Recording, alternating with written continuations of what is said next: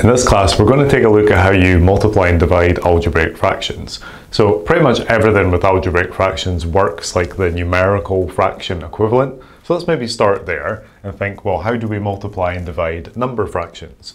So if you had, say, 2/5 times 3/7, multiplication is the easiest operation with fractions because all you do is multiply the two top numbers together, so the two numerators, and multiply the two bottom numbers, the denominators, and then get your result. And then if you can simplify that, you simplify it, otherwise you just leave it. So 2 times 3 is 6, divided by 5 times 7, 35. Quickly check and see if that can be simplified. There's no common factor there, so that's basically us done. If this was a divide instead, so if we had 2/5 divided by 3/7, it's a slightly more difficult case. We use a little trick here because it's very difficult to get your head around dividing by a fraction.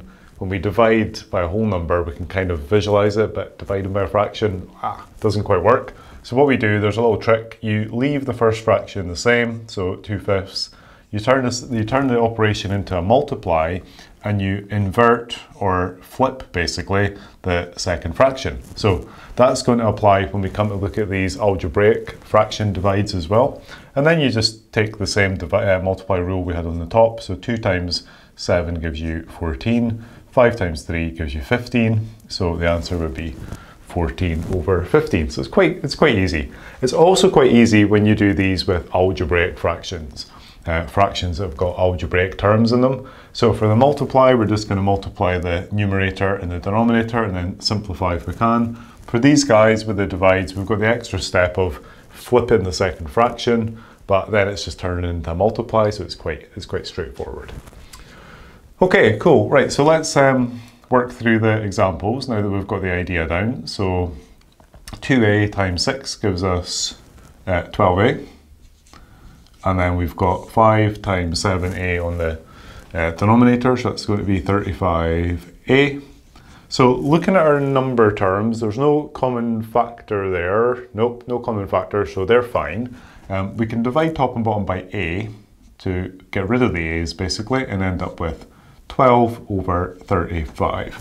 If you're not quite sure about simplifying algebraic fractions, which is effectively what I've done there to get from here to here, then maybe check out the class on that first, or it's a fairly straightforward technique. So if there's any simplifying to do in here, like that one there, just follow along, and if you're still not sure, then maybe check out that class afterwards. It's quite common for these guys to simplify at the end, just in the same way that numerical fractions quite often simplify. These guys did not, but in general, it's fairly common for them to simplify as your final step of working.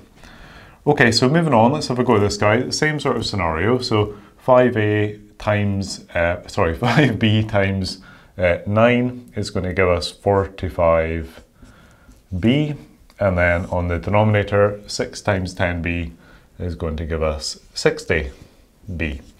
So you can see immediately that the b's are effectively going to cancel.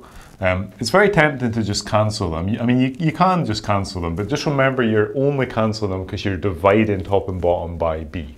That's why they're cancelling. So they're effectively going to disappear, and it's going to leave us with 45/60. 45 and 60 are both divisible by 5 though, so we can take this fraction down to a lower form. So dividing the top by 5, and we get 9, dividing the bottom by 5, and we get 12. Let me just check that that's right. So dividing by 5, 9, yeah, that's fine. And we can see that these guys are both now divisible by 3. So we can take this a little further. So dividing the numerator by 3 and we get 3, and the denominator by 3 and we get 4. So if you're cleverer than I am with numbers, you might go straight from there to there, realizing that this number is just effectively 3/4. But sometimes you need to go through those intermediate steps. I need to go through those steps anyway, so that would be the final answer. So notice that that's simplified really quite far down. From this quite ugly looking thing, we've ended up with just 3/4, so that sometimes happens with these. Okay, cool, right, so that's the idea with multiplying. We're going to use that idea again over here after we've made these into multiplies by flipping the second fraction. So pretty much a no-brainer with these. If you see dividing by a fraction, you're going to turn it into a multiply and flip the second one. That's pretty much the only way you want to think about it. So we're going to get 2a over 5b, so just leaving that first fraction alone. And then change your operation into a multiply, flip the second fraction, so we're inverting it to make it 15b over 7. And then just working through the same multiplication style as we did over here. So multiplying the two numerators together, we're going to get 30ab. So you can't multiply the a and the b together, so we're just going to sit them next to each other to imply multiplication. And then we've got 5b times 7, so that's going to be 35b. Okay, so I'm just going to move this guy a bit lower down. I'm going to write it down first so that I don't forget it. So 3 over 5x divided by 9a over 7x. So we've managed to get our fractions converted into one single fraction, but we can simplify this because the numbers have got a common factor of 5, so we can divide top and bottom by 5 to give us a 6 and a 7. The letters have got a common factor of b, so we can divide top and bottom by b, or again, think of it as cancelling the b's, and we would just end up with an a on the top. So 6a over 7 is our final answer.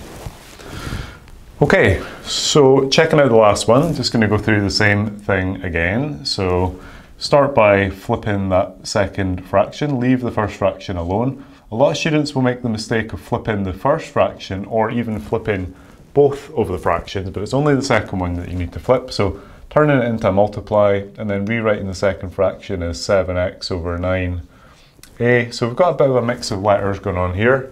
So 3 times 7x on the numerator gives us 21x, and then on the denominator we're going to have 45xa.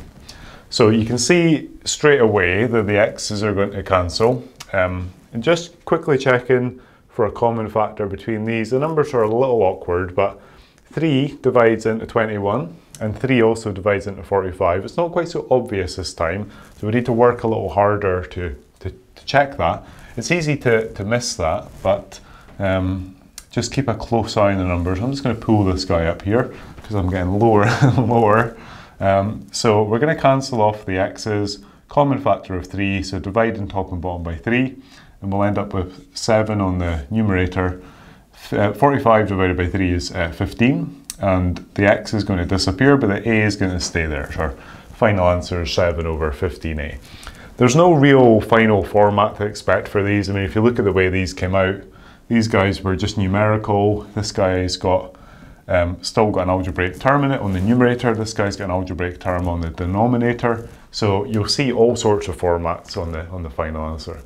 Really, really common technique, this, particularly the multiply, but the divide as well. So this is one that's worth spending quite a bit of time getting comfortable with. It's not a particularly difficult technique. If you've already worked numerical fractions, which I'm sure you probably have by this point, then it's just an extension of that. The technique is the same. It's just really recognizing the algebraic terms that can cancel and making sure you simplify it as far as you possibly can. So spend a little time working a few practice questions on this, but don't go crazy with it because it's not a particularly difficult technique, and also you're probably going to see this in a bunch of topics anyway, so you'll be getting practice as you see it in those other places.